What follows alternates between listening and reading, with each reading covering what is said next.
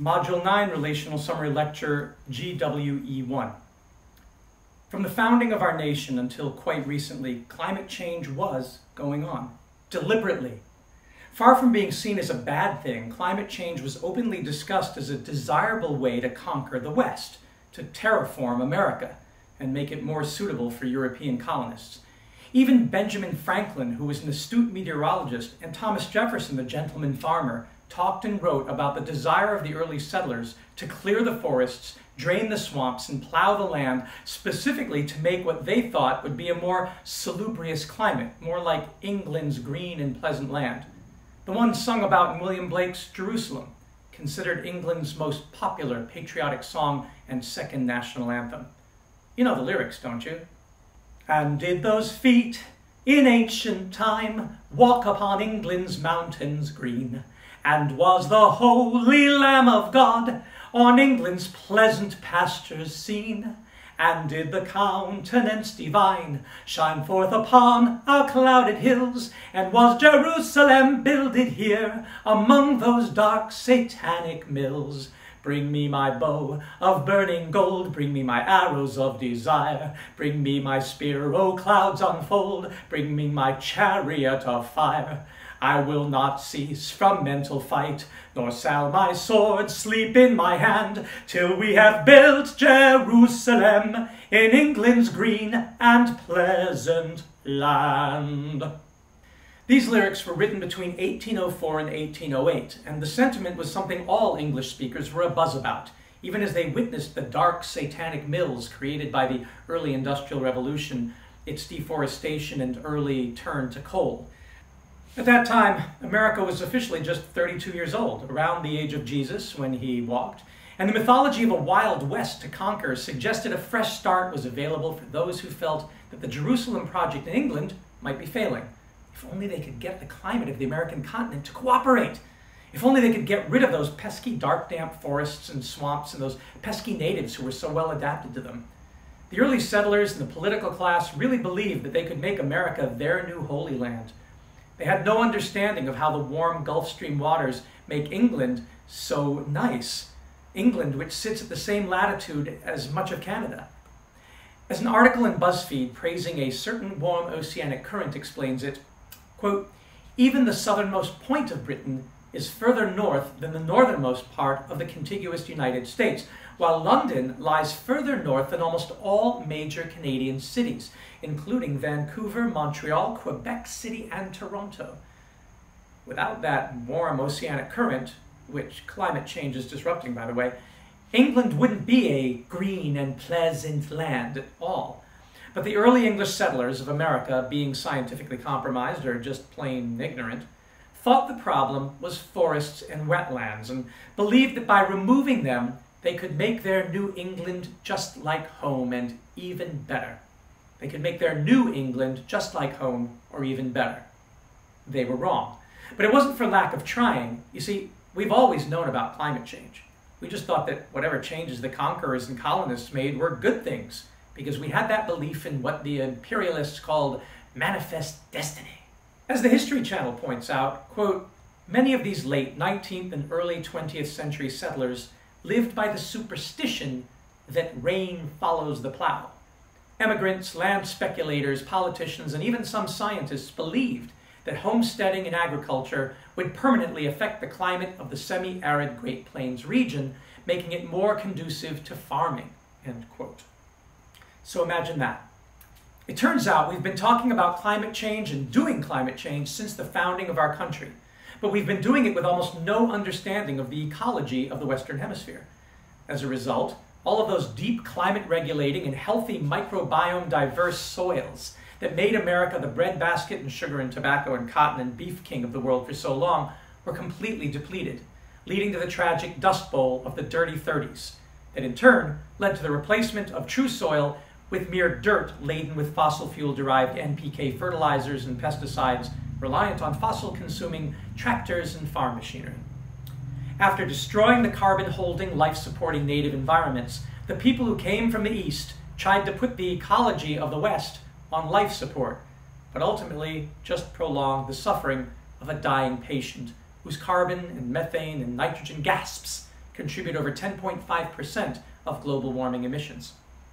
Agriculture and forestry today provide little of the rapid carbon cycling and none of the sequestration that American soils and forests and coastal littoral zones had contributed to the previous cornucopian balance that Lewis and Clark had witnessed.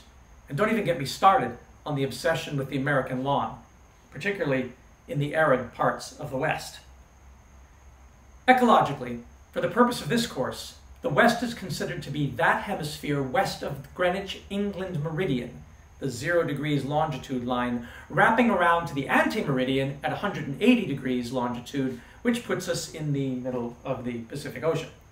The prime meridian famously passes through Greenwich, England, hence the concept of Greenwich Mean Time, as well as France and Spain in Europe and Algeria, Mali, Burkina Faso, Togo, and Ghana in Africa, before finally crossing Antarctica. The anti-meridian mostly passes through the open waters of the Pacific Ocean, but passes across land in Russia, Fiji, and Antarctica.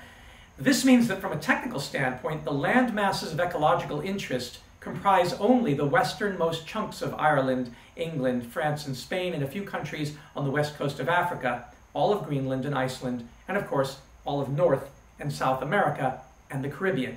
That is the ecological West that we are dealing with in these modules. So because we've organized this course along the literal lines of spatial geography, we don't want to confuse you with what has been called Western civilization, most of which is located east of the prime meridian, and given its shared cultural characteristics, it really is more of a northern hemisphere phenomenon. In fact, as we mentioned in the lectures on the north, both ecology and culture really seem to owe more to latitudinal similarities and differences than longitudinal, except where that wonderful warm ocean Gulf Stream has naturally changed the climate to make it more pleasant for Europeans. Remember that with regards to climate, quote, for every 100-meter rise in altitude, the temperature decreases by about 1 degree Celsius, end quote. And according to the NIH, quote, outside the tropics, average annual temperature declines on average 0.7 degrees Celsius for each degree of latitude in the northern hemisphere and on average 0.5 degrees Celsius for each degree of latitude in the southern hemisphere, end quote.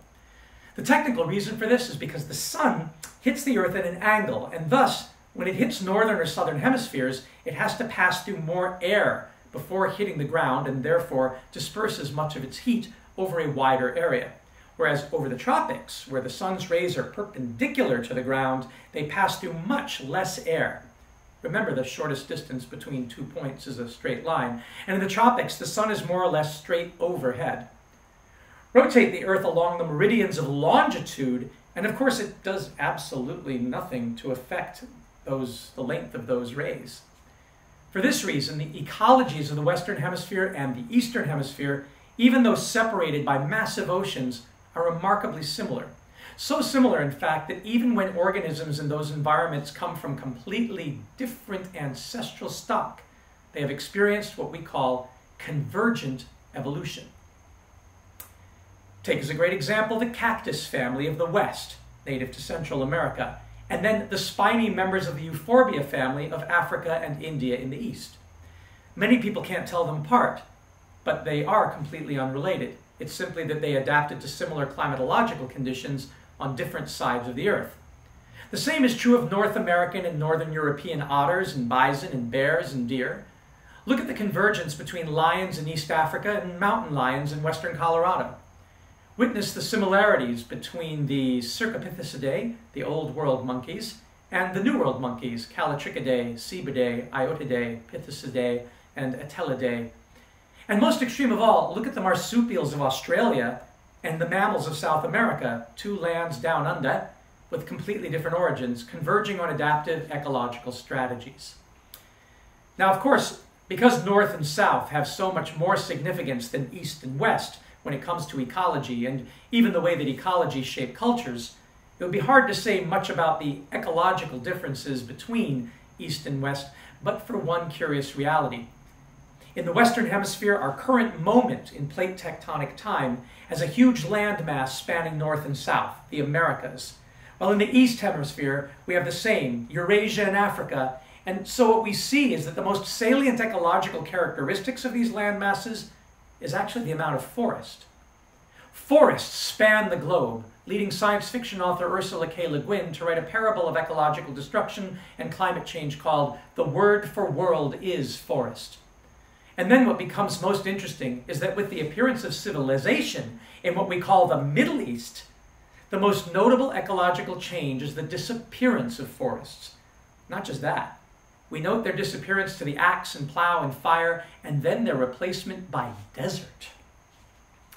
I didn't really get it until I got into Harvard in 1980 and took a freshman class in evolutionary biology with the legendary E.O. Wilson. He was actively trying to protect the last remaining rainforests of the Amazon, the Congo, and Indonesia at that time, and showed us evidence that the lion's share of the blame for the distribution of deserts today belonged not to natural climate changes, but to civilization. He told the class, quote, "At the time of the Roman Empire, when Antony was courting Cleopatra, you could walk from Carthage in Tunisia to Alexandria in Egypt under the shade of trees. Today we think of the deserts of Africa and the Middle East as simply the normal habitat of those regions, but nothing could be further from the truth." My grandfather came to visit me from Baghdad, Iraq that summer and started teaching me Arabic, and I asked him about this. He said, "Oh, I've witnessed it in my own lifetime, and it just gets worse. You know, when I was a boy in the 1920s and even into the 1930s when your mother was born, we still had African lions living in our country in the north, near Mosul. We would see them in the mountains." And of course, that would be the case because Iraq is really part of the Rift Valley from East Africa that carves its way up through the Red Sea to the Levant along those lines of longitude. The whole region was a migratory pathway north and south for birds and animals, and following the animals is how humanity left Africa to populate the rest of the world in the first place. Sophomore year of college, the great paleoarchaeologist Glyn Isaacs told us in class that his research was confirming what many of us were beginning to suspect. Civilizations, he said, don't usually collapse because of politics or social strife or warfare. They collapse because they destroy the ecology that supports them. Environmental collapse then fuels the social and political problems that led to civilization's collapse. The rise and fall of civilizations is really the story of environmental degradation, and the vast areas of desert we see in the world are testimony to the destructiveness of our species. Much of this is now documented in my former UCLA professor Jared Diamond's prize-winning history book, Collapse: How Societies Choose to Fail or Succeed, from 2004. For the first time, we began to understand why archaeologists usually found the ancient cities of the Middle East and Southeast European region by digging in desert sands and dry areas. Another anthropology professor told us, of course, there were civilizations all over the world, and with the exception of the Maya temples of Central America and the temples of Angkor Wat in Southeast Asia, we don't readily see the evidence of the ones that rose and fell in the forested areas of the world, because people tended to build out of wood, which decays over time. By the time European archaeologists found them, following their imperialist soldiers who had wiped out the peoples who built them, the great wooden city-states like Timbuktu and Benin had rotted into soil. And this encouraged the racists who rewrote history to justify slavery by claiming that there had been no great civilization south of the Sahara in Africa. But that's nonsense. One thing we can say about forest cities, though, is that while sufficient ecological damage was done to eventually cause their collapse, the people didn't disappear or move away as they did in the desertified areas. They just adopted a simpler lifestyle. This message was brought home to me by my friend Pedro Cook, a Maya Quiche development specialist who I was helping to build an ecological research center in the lakeside village of Macanche near the ruins of Tikal. We were reviving the use of the sacred Maya breadnut tree, the tree that had sustained his people for thousands of years, by planting a 10,000 seedling nursery by the lake near the solar-powered, compost toilet-outfitted, rainwater capture-equipped research lodge that our Taiwanese philanthropist friend, Martha Liu, had funded. Pedro took Martha and me and a fellow African-American graduate student to a patch of barren ground on the other side of the lake and did a sacred planting fire blessing ritual. First, he reached into the barren ground and pulled up a fistful of dry sand and hard-pan laterite clay. He said sadly, "This is what our land turns into when people abuse the soil by cutting down the trees and planting annual crops and grains. It turns to desert where nothing can grow anymore. He then led us over to another patch of ground that glistened with moist blackness and knelt down, scooping the precious earth into his hands and passing it under our noses to smell. And this is what I'm turning it into by putting the organic material back in, compost and food waste from the city, and animal manures, even my own, and planting trees and shrubs and encouraging wildlife. This soil is life. And then he built a fire and started the ceremony. He said, "My people, the Quiche, come from the highlands of Guatemala, and our capital city was called Iximche." Do you know what Iximche means? It means the tree of life, and it is the name of the Maya breadnut tree that we are planting here. The same tree whose forest surrounds Tikal and all the great ruins of our once proud civilization. You see, at one time we lived primarily off of tree cereals, making our bread from a nut from a tree that is high in protein. But then it seems we got addicted to corn, to a grain that is very sweet and that we used in ceremonies. And little by little we started clearing the forest to plant more and more corn, and created a mythology about the corn gods wanting sacrifices from us. Once we transformed the landscape from bread nut to cornbread, from tree tortillas to grain tortillas, the rains went away and the land dried up. We changed our climate by cutting our trees, and our civilization started to collapse, so by the time the conquistadors came, we couldn't fight back. But we didn't go away.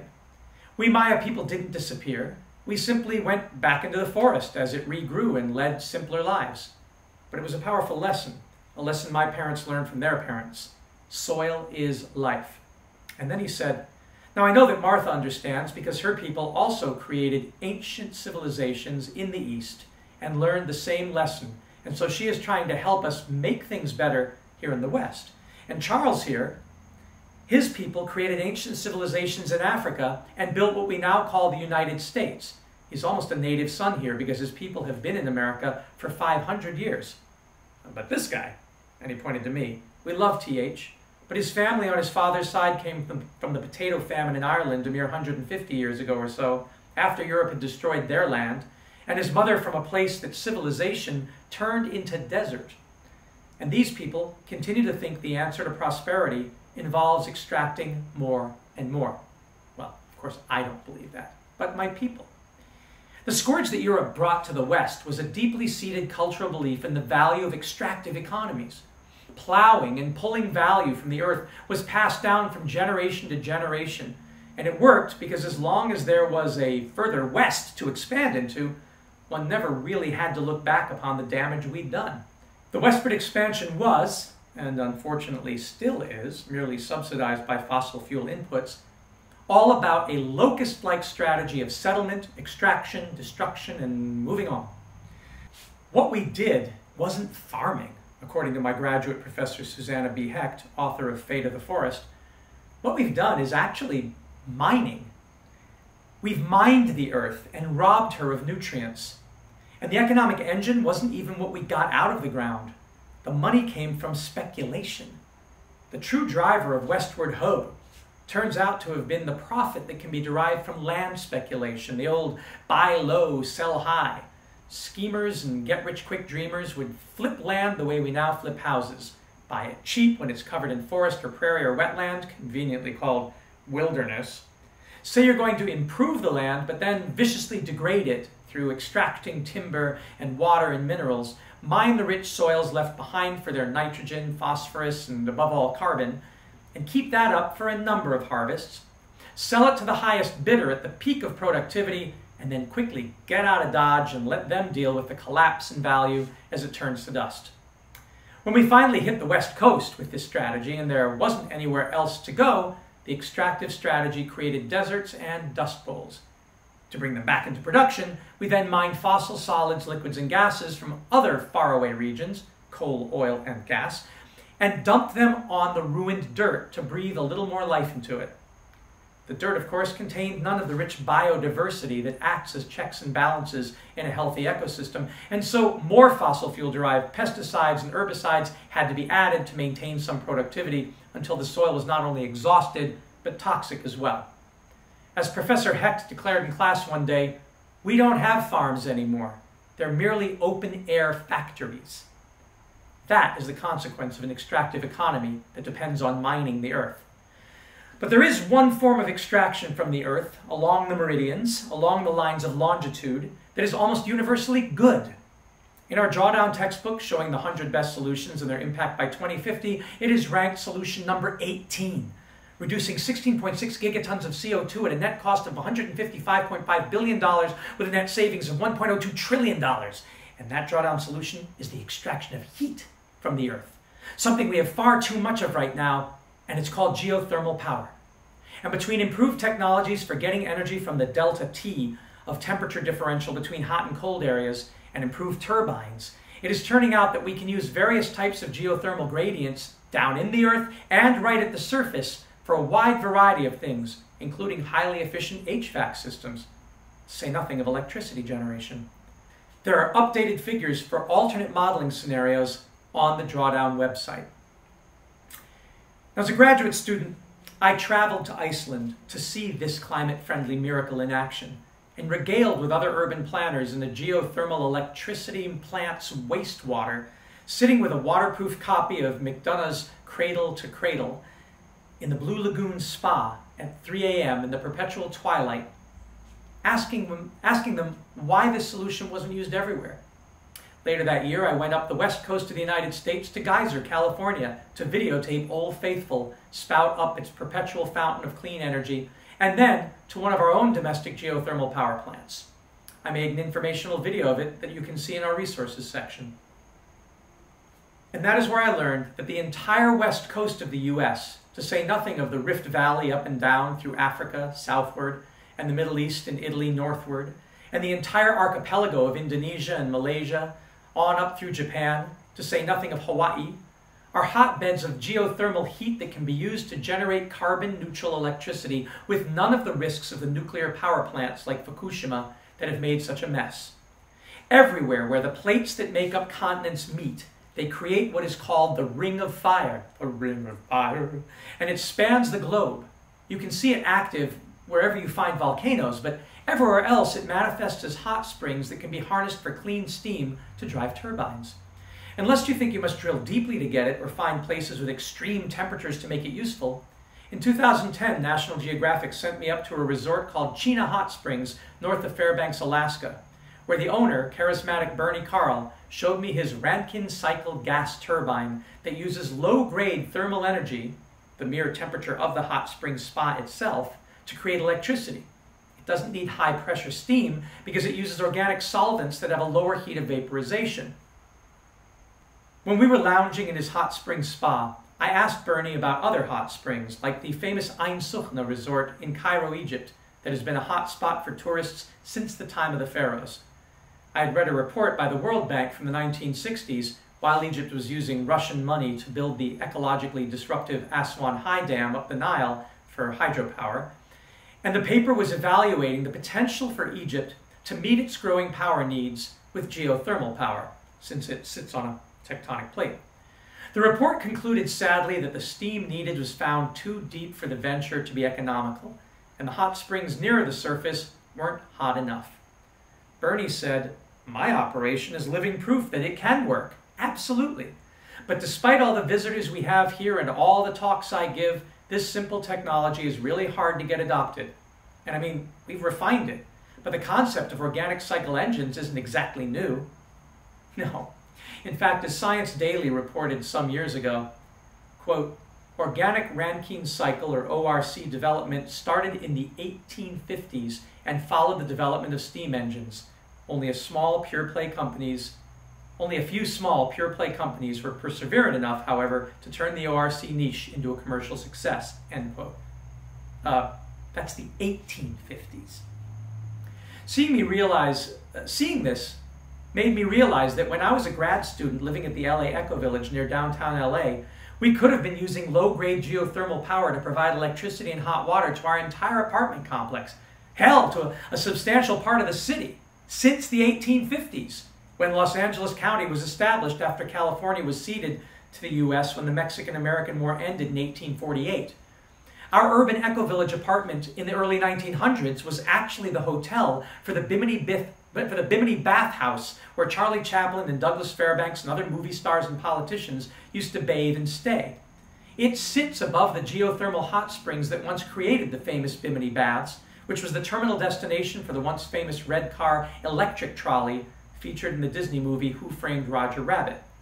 But like the red car, those baths were closed down in the 1950s when the racist white owners were no longer able to legally keep blacks out at the beginning of the civil rights movement. To keep the area underdeveloped, as white flight began from the city to the suburbs, the hot springs were completely plugged with cement. Still, the technology is here, and it's well developed today, and the geothermal hot water to make clean electricity, and of course domestic and commercial hot water, will always be there, and everywhere else where the perpetual magma of the Earth's mantle comes close to the surface.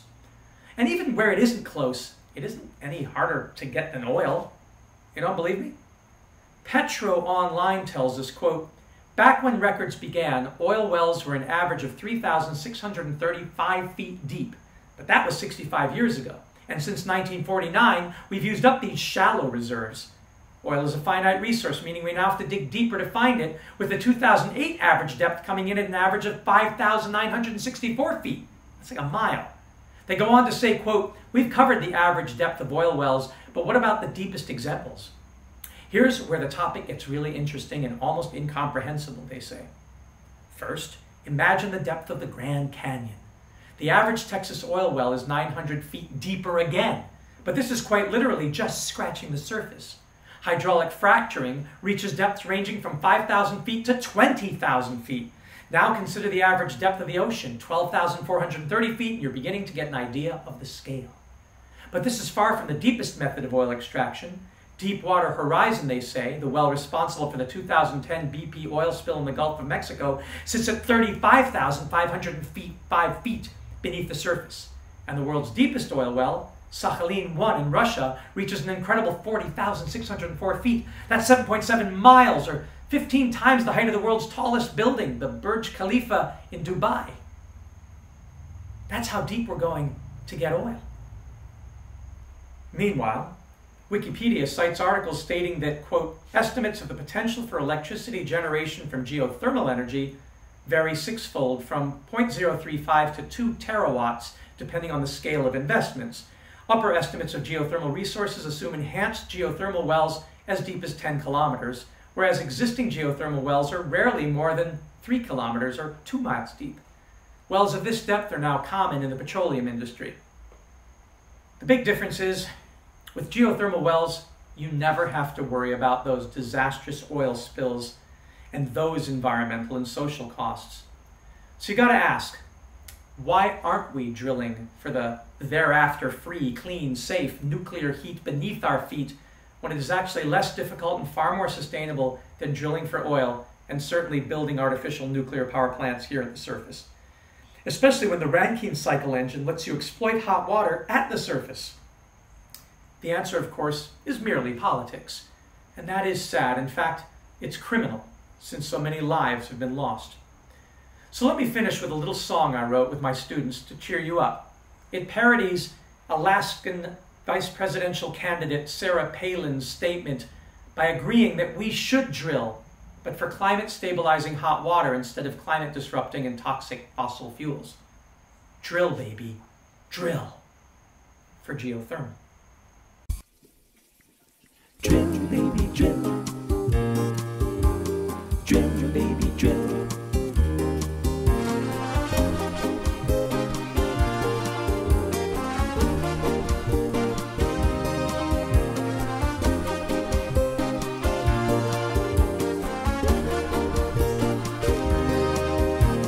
Drill, baby, drill.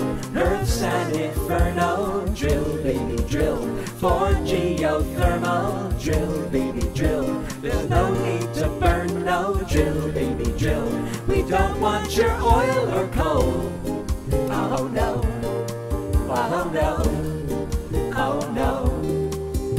This island Earth has an asthenosphere. It's molten rock and it's hot all year. It's not far below the lithosphere. Of magma's been there since the Earth appeared. So if we drill, baby, drill, we can tap the steam.